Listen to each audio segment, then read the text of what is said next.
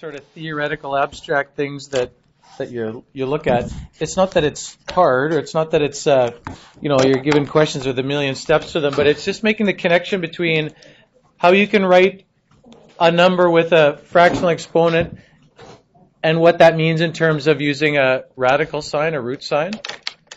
So we're going to start by just trying a couple numbers on the calculator, and then we'll see. Okay? So let's try something like so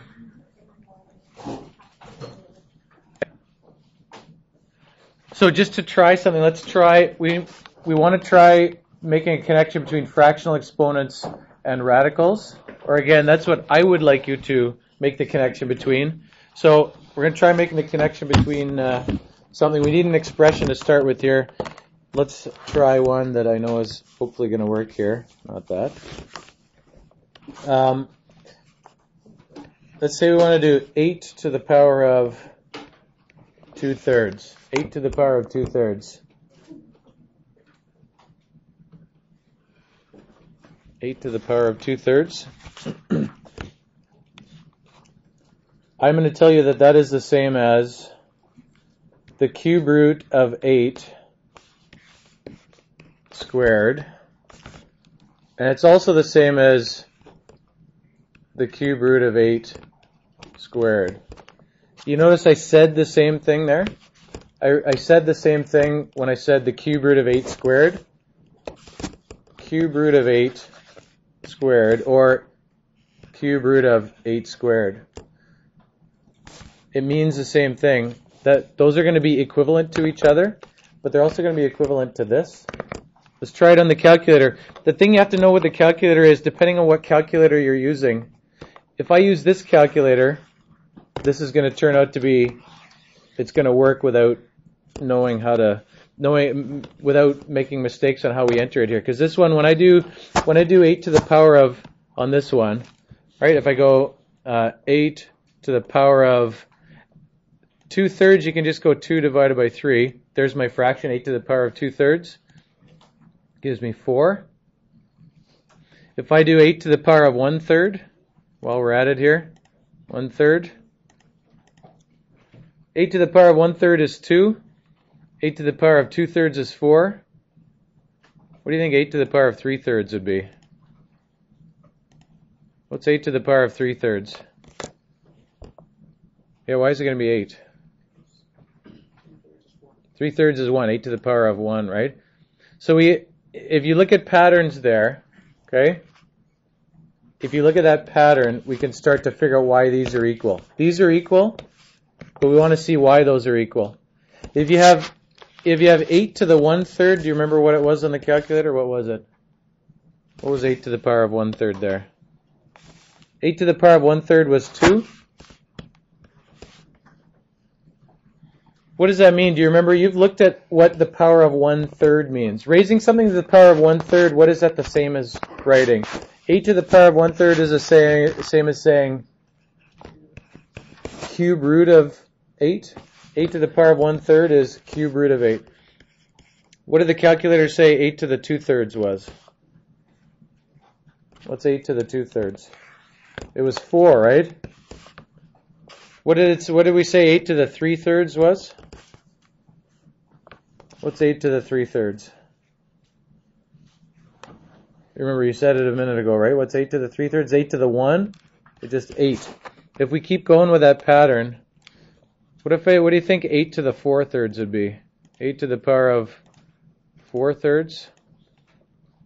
If you look at the pattern, we got 2, 4, 8. What's it going to be? 16. What's 8 to the 5/3 going to be? It's going to be 32. 8 to the power of 6/3. 8 to the power of 6/3. What should it be? It should be 64 for a couple of reasons. It should be 64 because it's following the pattern, but it should also be 64 because 8 to the 6/3, what's 6/3 the same as?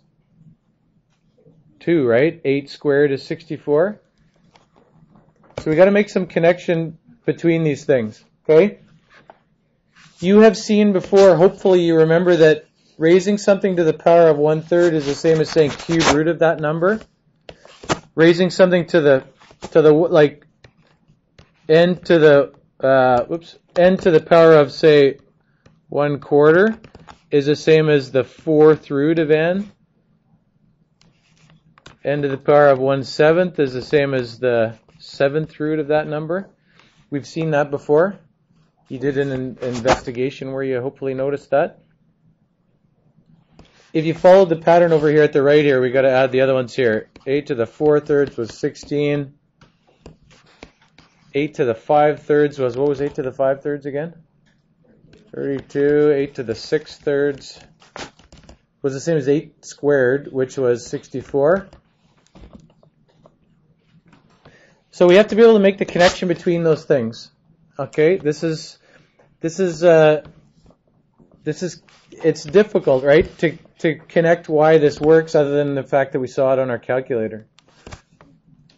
All right, I'm going to show you for the one that's up at the top here. 8 to the 2/3 is the same as that, or it could work for any single one here. But we'll start with the one that was at the top of the page there that said 8 to the 2/3 was 4. 8 to the 2/3 is 4. 4 is the same as 4 is the same as a lot of things, right? But 8 here, if you know that when you have two powers that are, if you have a power of a power, like if I have a to the power of 2 to the power of 3, what's another way I can write that? A to the power of 2 to the power of 3? How can you write that? A to the 6, right? A to the power of 6, you multiply those two. You could write 8 to the 1/3 to the 2, right? Because what's 1/3 times 2? 2 times 1/3 is 2/3, right? So that's kind of the key there, is you can write that like that. You can write 8 to the 2/3, you can write it as 8 to the 1/3 to the 2. 8 to the 1/3 in the brackets there is the same as the cube root of 8. And then we have the 2 outside there. That's how you can make the connection between the two there. Cube root of 8 squared. 8 to the 2/3 is the same as cube root of 8 squared. Okay? Or we could have done it like this. You could have also written it as, instead, when you start with 8 to the 2/3, you could have written it as 8 squared to the 1/3. You could have put in the 1/3 outside there. It doesn't matter which way you put that. 2 times 1/3, doesn't matter. So you could say it's the cube root of 8 squared and the squared is inside there. You can either have the squared outside or inside. It can be the whole thing squared afterwards, or it can be squared inside. Okay? If you want to write any one of those other ones that's up there on the list, I think we had 8 to the 5/3 was, it was 32. The way you can kind of show that is you can say, on the left side here, 5/3, you can write it as 8 to the 1/3 to the 5. 8 to the 1/3 is the same again as cube root of 8. Cube root, what is cube root of 8? What is the cube root of 8?